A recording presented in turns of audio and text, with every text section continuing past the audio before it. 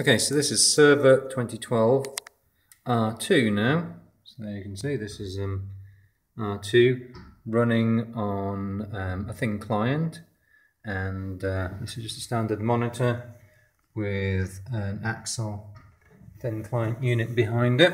This is running off an HP server, and if I log in,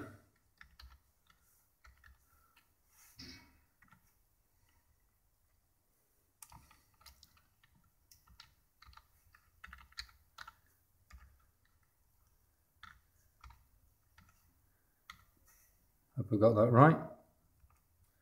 Yep, there we go.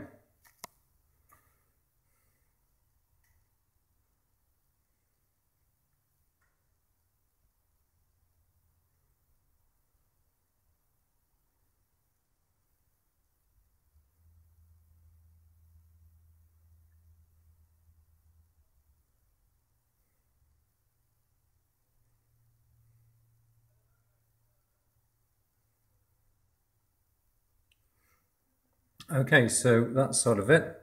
We deploy a word of the week via desktop background, so it's bibliography on this particular one.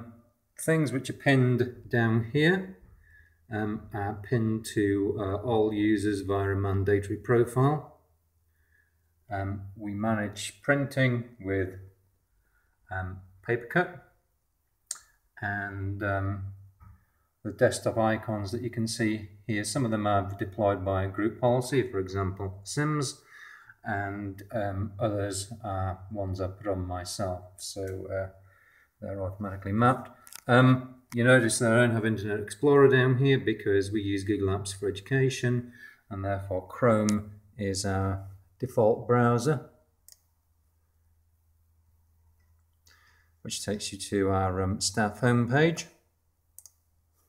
The other thing you'll notice in Server 2012 R2 is that I've clicked on the group policy to go straight to the desktop rather than going to the start menu. But you've got the start button back here. You can click on there, and the only options I've got for users, the store won't do anything.